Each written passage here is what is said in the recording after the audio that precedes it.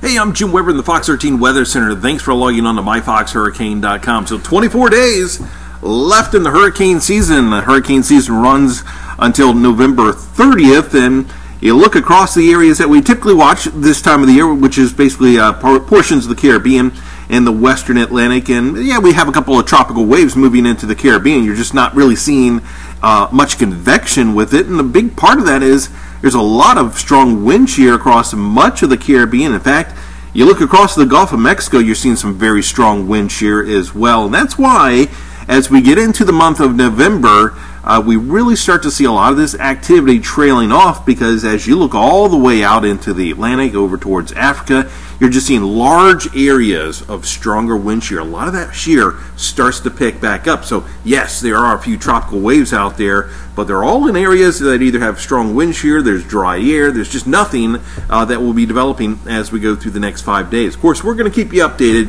right here on myfoxhurricane.com.